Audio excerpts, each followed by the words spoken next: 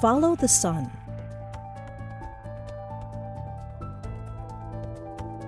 Presented by Science at NASA.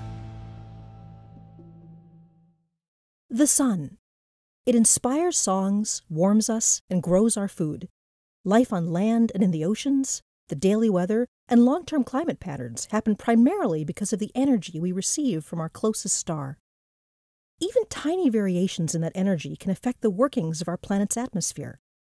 NASA uses instruments to follow the sun and monitor the amount of solar energy coming to us. The latest instrument to do so, the Total and Spectral Solar Irradiance Sensor, TSIS-1, makes those measurements with unprecedented accuracy. TSIS gathers information from its perch aboard the International Space Station, or the ISS. Flying on the platform that the orbiting laboratory provides has allowed TSIS to continue NASA's 40-year record of tracking the sun's radiant energy, one of the longest and most important climate data records gathered from space. Over the past several decades, Earth's ice mass has diminished, sea levels have risen, drought and precipitation patterns have changed, and growing seasons have shifted. To understand the causes, including human influences, of these changes, and to refine the models used to simulate Earth's climate, researchers must know the amount of incoming solar energy. Peter Paluski, TSIS lead mission scientist, explains, "When there's a balance between incoming energy from the sun and the infrared radiation Earth emits, climate remains steady.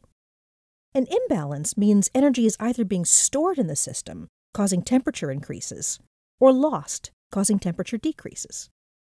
Energy from the sun makes up half of the balance equation. Even though the measurement record shows that the sun's solar energy output has not had a major influence in recent climate change, that output needs to be monitored continuously.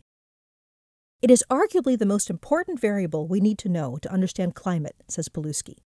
"Trying to understand climate without measuring the sun's input is like trying to balance your checkbook without knowing your income." Climate is measured over long time spans, decades to centuries and longer, unlike weather that changes over small time scales. To be able to connect measurements over long time periods, continuity and accuracy are key.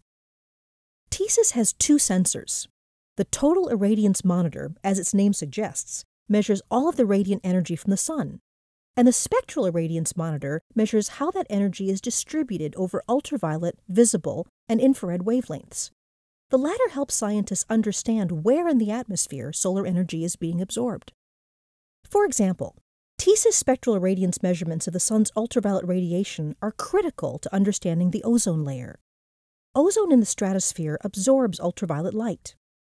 This heats the stratosphere and drives changes in atmospheric wind flow that can propagate down to the lower atmosphere and impact climate.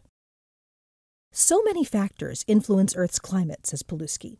We need to continue learning how they all interact. TSIS is helping us characterize the sun's behavior and how Earth's atmosphere responds to the sun. For more science from the International Space Station, go to www.nasa.gov/ISS-science. To continue following our closest star, visit science.nasa.gov.